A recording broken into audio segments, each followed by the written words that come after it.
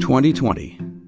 It's been a year none of us will forget, as much as we might like to. And when Next Avenue invited you, our readers, to share your stories, we were overwhelmed by the sheer number of responses. We were moved to hear how you've been finding inspiration, how your lives are changing, and what wisdom you have for us as we learn to move forward together in these challenging times.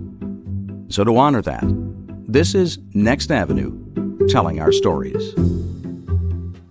Hello, my name is Carole Leskin. I am a 75-year-old woman, a retired global human resources director, a lifelong learner, a solo ager, a lover of nature, music, art, and my rescue cat and soul companion, Lovebug. 4 years ago, I began a second career as a writer and photographer. I write my personal accounts of growing old, the good, bad, happy, sad, and quirky. They are usually accompanied with my own photographs. This story began as an entry into my journal where I write daily. It helps me to understand the events and emotional content of my day. This is my essay. The question: what do you miss most from your old life? She asked gently. The woman was a stranger sitting next to me in the doctor's office. She looked to be about 50, pretty, with the body of an athlete, well-muscled arms and legs. She was in a wheelchair. I was holding my cane and using my back support. The question surprised me, but I was not offended. For some reason, I felt comfortable answering her. What did surprise me was how quickly and easily I was able to respond. Sailing, I said. Oh, I think I can understand that. For me, it's running, she said with a sigh. We turned our chairs a bit so we could face one another. It seemed appropriate. What is it about sailing that you miss? I laughed. Everything, I thought to myself.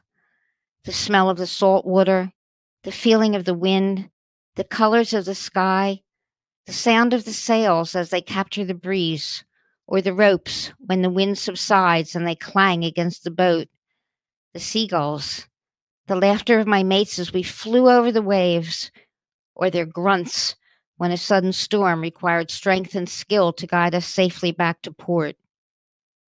I looked down at my hands, suddenly embarrassed by my flowery description. She smiled. For me, it's the silence. The only sound, my feet as they hit the ground, the feel of the earth beneath me.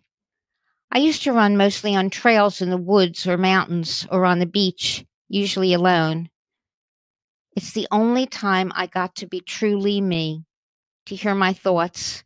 There are so many people most of the time. Too many sometimes. She sighed. We grew quiet. The nurse appeared from behind the door to the rooms where we would each face whatever news the doctor would have. I'm Linda, she said. It was nice talking to you. Carole, I replied. Same here. And she was gone. I've been thinking a lot about that chance encounter. I learned something surprising in those few minutes. It isn't the many physical abilities or pain-free life I led for so many years that I miss the most. I am learning to deal with their loss, reluctantly, sadly, even angrily.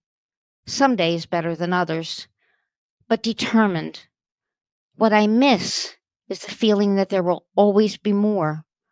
More days of sailing, traveling, meeting new people, trying new things, adventure, freedom, limitlessness.